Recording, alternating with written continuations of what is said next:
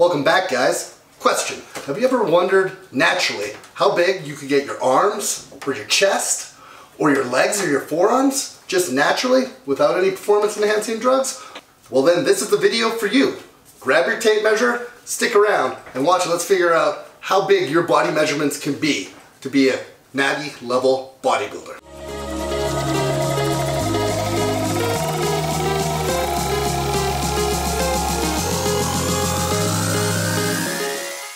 So, full disclaimer, this really shouldn't be perceived as an upper bounds limit for human potential for natural athletes, even though it's kind of posited that way by the author Casey Butt.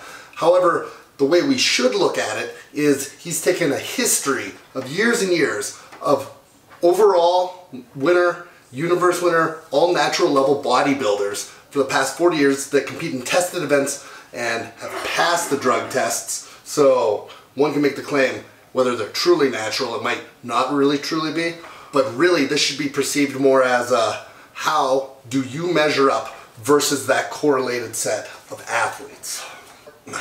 So what did Casey do? He went back and collected a sample set of 400 natural athletes that had won shows. He then took the body measurements of them from 6 different body parts: neck, arm, forearm, calf, chest, quad. He then added a second feature. He took the athlete's actual physical structure and frame into account. This makes sense because if you have a larger bone structure than someone else, you will be able to put on more muscle and will be able to have larger body measurements. He was able to determine the athlete's actual bone structure, frame size, by taking 2 more data points, 2 more measurements, a wrist measurement and an ankle measurement. These are the 2 most statistically significant and correlated measurements that you can take in a person that will determine your overall maximum frame, bone structure, body composition, etc. So now, with all this data collected from all of these athletes, he's created a formula that simply allows us to enter our inputs, which will then compare ourselves to that sample set. He'll do some math, but really it's pretty simple, and you can just click on the link below and you can figure out your maximum measurements and body weight as compared to this set. I'll do mine right now and show you how it works. All you need to enter is your height, your wrist measurement, your ankle measurement, and your percent body fat. And then it'll spit out what that group's and the alleged natural upper limit for your weight and all of your 6 different body measurements will be. I'll just fire mine up real quick, go measure my wrist, measure my ankle, and then I'll compare it to my physique update that I did back at the beginning of the year. Okay, so let's get the measurements. First one is the wrist measurement. They want you to measure your wrist just below the styloid process, they call it. This little bumpy thing right here. So let's do a quick measure right now for me. I broke my tape measure, so we're gonna have to use some math and subtract by 3 because this used to be the thing attached to that big circle thing. Anyways, get me with the hand open to 7.5 inches. All right, next we're gonna do my ankle measurement. Do this, they want you to measure at the smallest part of the ankle, and so that will get me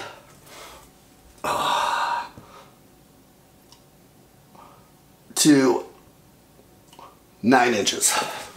Okay, so now we just throw in my measurements and calculate it. I'm 5'11.5", so 71.5 inches, 7.5 inch wrist, 9 inch ankle, and we're gonna compare this to the video I did at the beginning of the year and my body measurements that I took at the start in January before I started my bulk, and I'm gonna guess that I was around 13% or so body fat. So we hit the calculate button and see what it spits out, and then just see how I compare. A couple points I should probably make right now are, first, my body fat is a little higher than the body fat that they'd like you to have to get your actual measurements, so my numbers will be slightly overstated for the measurements. And secondly, and maybe more importantly, is I'm not claiming natural. So we'll start off with the biceps. I measured an 18.5 on the left arm and an 18.25 on the right arm compared to the 17.9 predicted max size. So hooray me, I guess. Both of my forearms ended up measuring out to 14.5 inches, which is just slightly larger than the 14.3 that the algorithm spits out. My chest measurement came in at 48 inches, which is just about an inch smaller than the max predicted size of 48.7. And then it's on to the quads, and these I measured in at 25.5 inches, which is just pretty much right in line with the maximum expected size from the output. My calves, however, were a different story, getting blown out of the water when I only measured 15.75 inches as compared to 17 max size. But then again, who really cares about or even notices calves? Would you rather have bigger arms or bigger calves? I rest my case. Then we get to the very last body measurement, which is the neck. I come in at 17.75, which is just around the max size of 17.4. And lastly, we look at my body weight, which was just under 226 as compared to the max bulk weight of just over 227. You'll see there's two numbers here for the body weight, bulked versus lean, and really the difference is just hydration. It's whether you're in your bulking phase or you're dehydrated and getting ready to step on stage, which will be the lighter number as you're holding less water. Well, thanks for watching, guys. I hope you liked the video. If you did, hit the like button and subscribe. And I also left in the description below the link so you can go test this out for yourself. See with your measurements and inputs how you would measure up and what your perceived maximum body measurements are. And by perceived, I really mean more accurately, how do you measure up versus the physical measurements of people with a similar structure of yours that have achieved the overall and some of the best wins in the natural bodybuilding contest.